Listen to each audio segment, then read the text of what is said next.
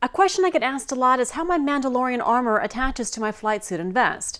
There are several ways to do it. Some use magnets, some use snaps. I went with Velcro because it's easy to sew on garments, and heavy-duty adhesive Velcro has good staying power on plastic armor, plus there's some flexibility in the attachment points. First, I held up my armor pieces to where I wanted them on my body. I pinned 2-inch squares of Velcro in the same area and sewed them on.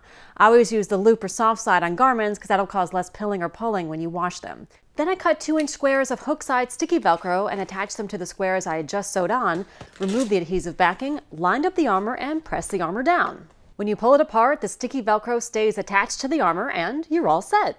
The shoulder bells I did a little differently because DINs lift away from the body, so I added extra foam in there first. And also I know from experience, shoulder bells usually get knocked around the most, so I sewed in full 2-inch strips on the upper arms and hot glued Velcro to the foam just to make sure they don't go anywhere.